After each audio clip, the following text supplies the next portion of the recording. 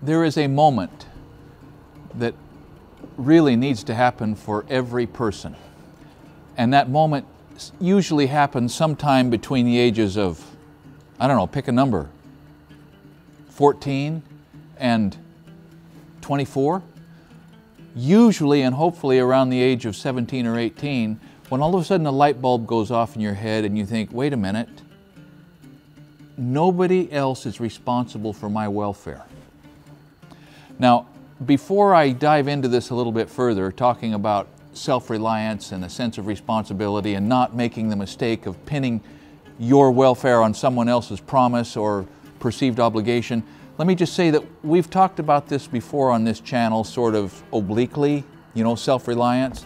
And we're going to talk about it again because it's a subject that deserves a lot of conversation.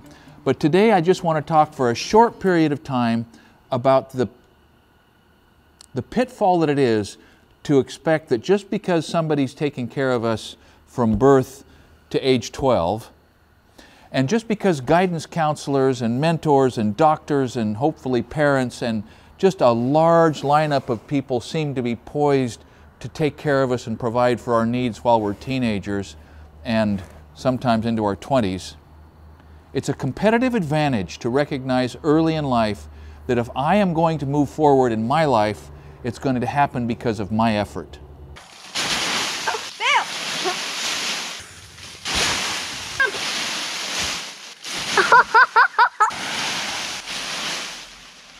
Now, before I say one more sentence, I want you to understand that I'm not talking about refusing to be a resource for other people because they have a responsibility for their welfare. Not only am I not talking about that, but I just want to throw down right now that that's false. It's a false notion.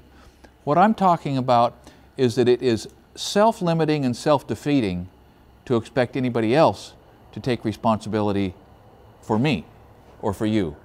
Because people can fail us. People can fail us because of accident or death. People can fail us because they lied to us the first time, or because their resources are exhausted, or because they get the idea that, wow, this young guy's got an entitlement mentality and he's just taking me for a ride, and they shut it off. So for any number of reasons, someone that you had sort of pinned your hopes on could go away, and you're left having to rely on yourself like you should have to begin with. Another way to think about this is becoming an adult as early as you can. And what that does is it makes you instantly a peer of the other adults in your world, whether they are 2 years older or 20 years older or 60 years older. Adults relate to each other as adults. Can you see the advantage that it is as a young person to take responsibility for yourself and be able to engage with the potential mentors around you as an adult? They're going to take you more seriously. They're going to recognize you as someone that if they do and can invest in you is not likely to waste that investment. So that is one of the worlds of opportunity that open up before us when we take responsibility for ourselves. Another opportunity that suddenly snaps into focus is the opportunity to compete with all those people. As soon as you realize that as a fully functional adult, autonomous, responsible for your own welfare and progression, you realize that, wait a minute, I am in competition with every other person like that. And you stop waiting around for that golden moment when someone with the resources to help you magically shows up, and you start thinking about, what can I do with the resources that I have to move towards the goals that I'm setting for myself? So as usual, I find myself speaking to men, right?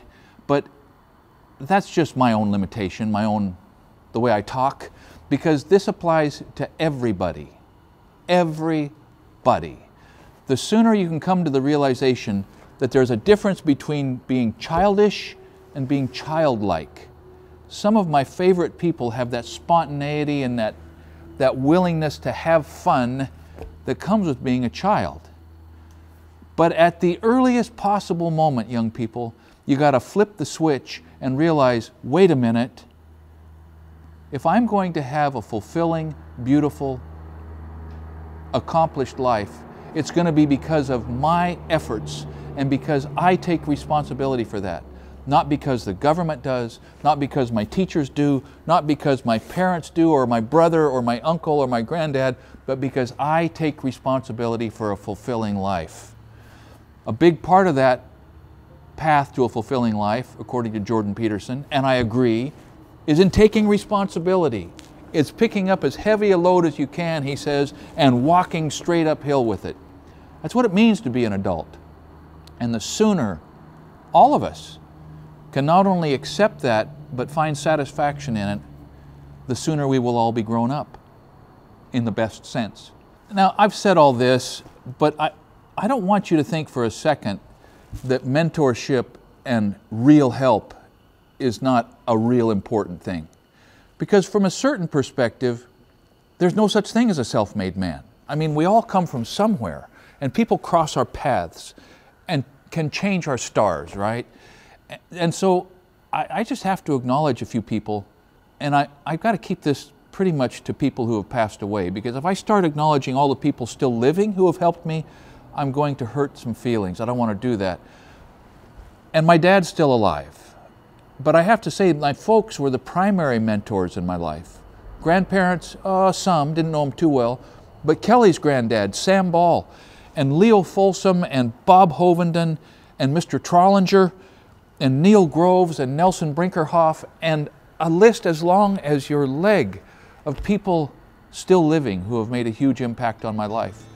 And part of being responsible for yourself means becoming a mentor for other people for the good that it does you and them. It's a symbiotic relationship. You can't reach out and lift another human without strengthening yourself. So it's part of becoming an adult. It's taking responsibility for people around you and not expecting the people around you to take responsibility for yourself. It's a delicate dance, but everything about being a fully functioning adult human is a delicate dance. Thank you for watching Essential Craftsman, and keep up the good work.